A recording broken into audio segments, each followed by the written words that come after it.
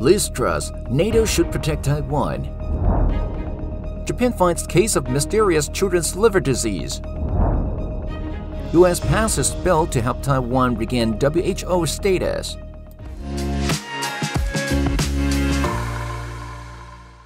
Hello, I'm Wade Lee. Thank you for joining us on FUNDAY News. It is April 29th, Friday, and here are your top stories. Britain's Foreign Secretary Liz Truss on April 27th said the UK rejects the false choice between Euro-Atlantic security and Indo-Pacific security in favor of a global NATO. Truss said, "We need to preempt threats in the Indo-Pacific, working with allies like Japan and Australia to ensure that the Pacific is protected. We must ensure that democracy like Taiwan are able to defend themselves." Her remarks come amid fear of false choice that could embolden China to act aggressively against Taiwan. According to the transcript of the speech of Liz Truss on the UK's foreign policy on April 27th, she said, "In modern world, NATO need both Euro-Atlantic security and Indo-Pacific security.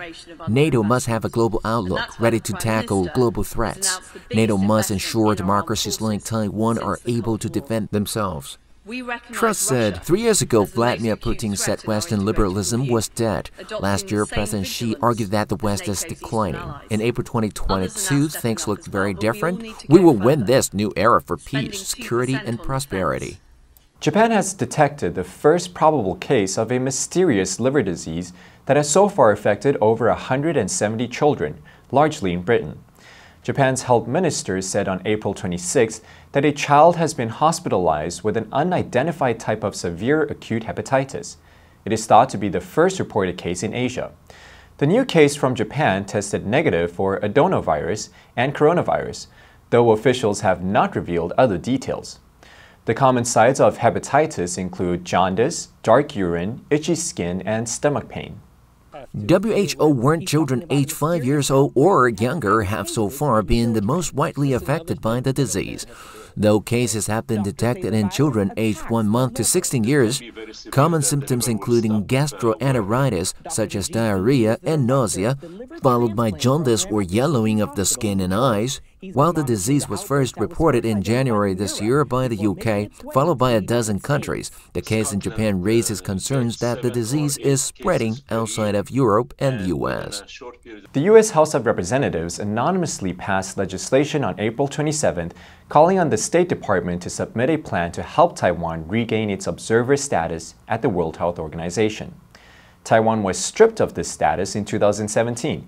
The House passed the bill 425-0 and sent it directly to the White House because it passed the Senate in August. It is expected for President Joe Biden to sign the measure into a law. China has opposed Taiwan's participation in the WHA.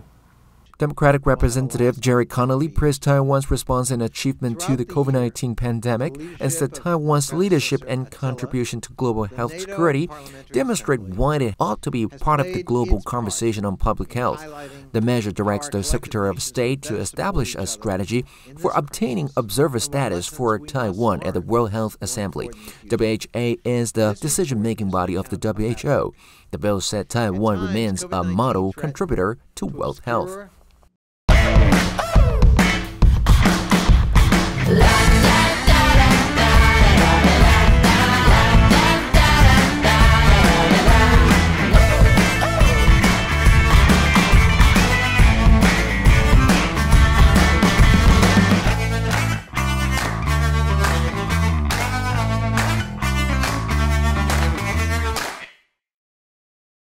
Taiwan's Ministry of Defense said on April 27th that it will test an all-out defense readiness subject to the incorporation between the regular army forces, Coast Guards, reservists, and civilian forces in dealing with the predator enemy in its annual Hangguang military exercise in May. The Ministry of Defense said the coming war game will also be held in the form of a mapping exercise, allowing generals to meet face-to-face to discuss strategies instead of using the computerized simulation method. 我要重申，国内急需要建立两岸交流的3道防护网。 Military officials said portable Javelin and Stinger missiles, which have played an important role in destroying Russian tanks during the Ukraine war, were expected to be used, while military drones will also be employed to test the island's asymmetric warfare operation. Military tactics to be tested include eliminating invading forces at sea and along the coastline, preserving combat forces for a counterattack, and air, sea, and homeland resistance. EU announced on April 27th the 27-nation bloc will move from emergency mode to a more sustainable management of COVID-19. European Commission President Ursula von der Leyen said in a statement that they are needed to keep focus on vaccination, testing, and surveillance as it transitions out of an acute phase of COVID-19 pandemic. The focus will no longer be on mass reporting of all coronavirus cases, but rather on obtaining reliable and representative estimates. Brussels said the bloc's nations should use current low levels of infections to strengthen their surveillance, healthcare systems, and overall pandemic preparedness ahead of a possible fresh wave in the autumn.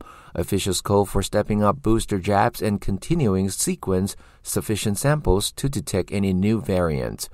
European Commission Vice President Margaritis Schinas said that new variants are not a question of if, but rather a question of when. Improvisation and fragmentation are not an option. The Indian Meteorological Department predicts temperature rise in the northwest and east of India until the first weeks of May. Up to 46 Celsius is expected in New Delhi on April 28th, and 48 Celsius in Rajasthan. The department said such temperatures are normally experienced in May and June, but the heat wave began in March and is affecting the entire north. May promises to be even more challenging with sweltering temperatures and increased air pollution. In India, the Meteorological Department defines a heat wave as in excess of 40 degrees Celsius in the plains, 37 degrees Celsius in coastal areas, and 30 degrees Celsius in the hills. And when temperatures are 4.5 degrees Celsius to 6.4 degrees Celsius above average, anything above a 6.4 degrees Celsius differential and in excess of 47 degrees Celsius is considered severe. And this has been the case for the last 2 months. From March 11th, New Delhi and about 15 states, including Rajasthan, Madhya Pradesh, and even Himachal Pradesh in the Himalayas, were hit by a heat wave. These regions on March recorded the warmest at 9 degrees Celsius above average. And that is all the time we have for today. Thank you for joining us on FUNDAY News. Let's make every day a fun day. I am Wade Lee, your host, and I'll see you next time.